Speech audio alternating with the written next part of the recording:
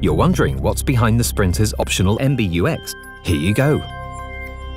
First of all, it's an extremely intuitive and adaptive multimedia system. You have 4 ways to interact with it. Use the multifunctional steering wheel,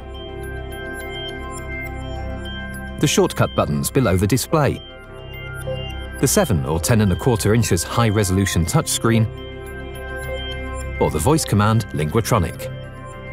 Just say, "Hey Mercedes," How can I help you? and use your voice to access the functions you want. The system recognizes natural speech, straightforward and intuitive to use. The new Sprinter adapts to you. MBUX can learn your preferences and behavioral patterns. This results in suggestions regarding destinations, preferred comfort settings, and music.